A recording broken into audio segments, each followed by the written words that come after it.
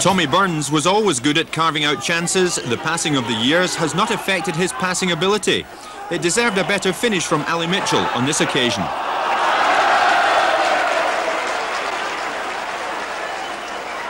Squandering chances does nothing for your promotion challenge, but Killie didn't learn their lesson. A good passing move ending with Sean McSkimming firing wildly over the top.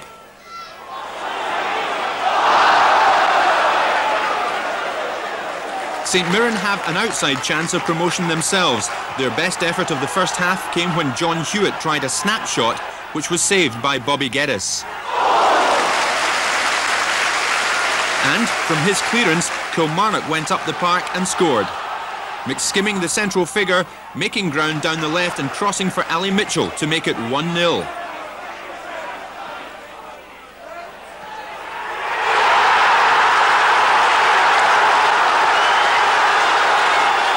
Killie then went in search of a second, George McCluskey combining with Burns and McSkimming to set up Mitchell again, but it wasn't to be, the volley on the turn a bit too adventurous.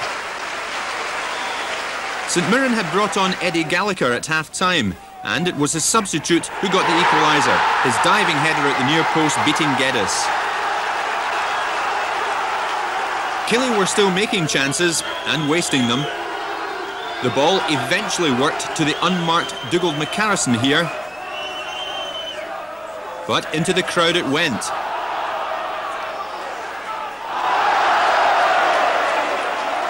Then St Mirren were almost gifted the lead. There was no real pressure on Montgomery, but he took his eye off the ball and had Geddes scrambling. And then the moment which led to St Mirren's winner, Craig Paterson conceding a free kick for climbing on Barry Lavetti. He didn't like the decision, but John Hewitt did, and he promptly made the most of it. For the second week running, Saints had come back from a goal down to take the lead, but they almost then threw it away. Killie attacking from the restart, Bobby Williamson hitting the side netting after running clear of Les Fridge.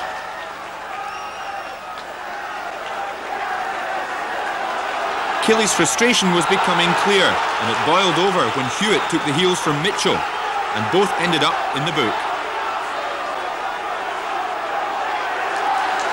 The last chance of this match fell to St Mirren.